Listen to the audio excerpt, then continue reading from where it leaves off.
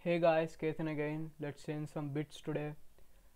The problem that we are solving today is small factorial and the problem code is FLOW018, and this is a beginner level practice problem from CodeChef. Let's get into the problem statement. Write a program to find the factorial value of any number entered by the user. So this is very straightforward. If you don't understand the factorial, don't worry, I'll explain it in a bit. So let's see the input format.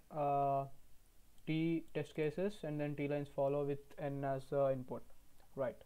So we got the input as 3 and the factorial of 3 is 6. We got input as 4, factorial of 4 is 24, and so on, right? Yeah. So what is a factorial?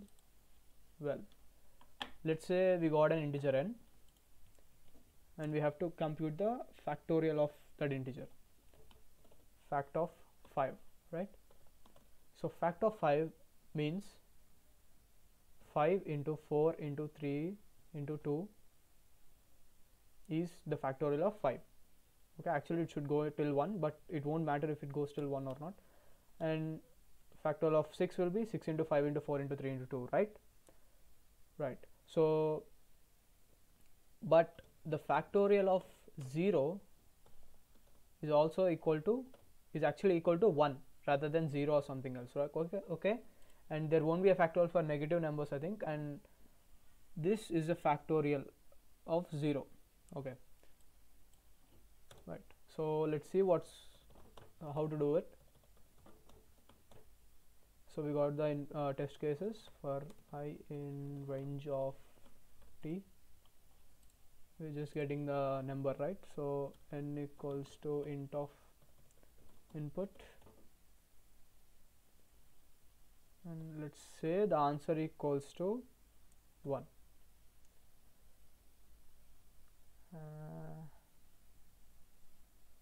Or rather, okay, let's just put it as 1, and while n is greater than 1, answer into equals to n,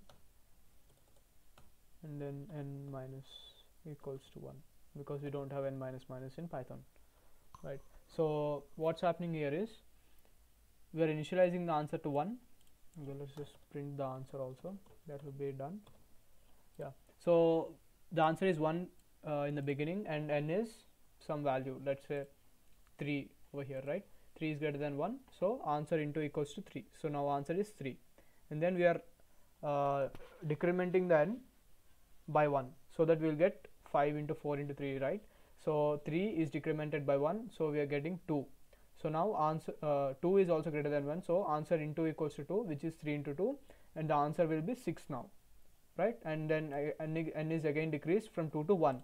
Now 1 is not greater than 1, so we are exiting the loop, and we are just printing the answer, which is 6, right guys? So that's pretty straightforward. We can check the given inputs,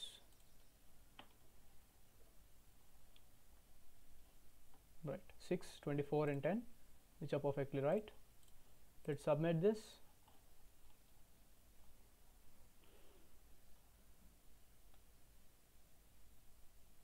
There we go, we got the correct answer.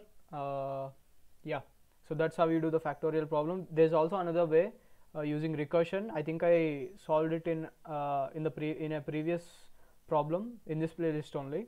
So if you want, you can find it out. I'll try to put it as a annotation or something.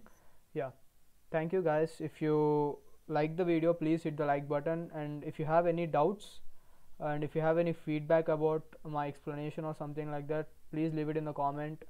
I don't mind even if it's negative reviews.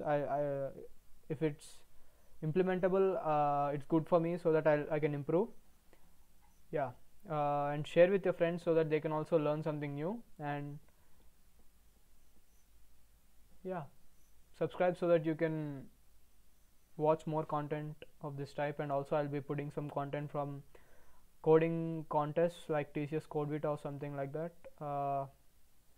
Yeah, thank you guys.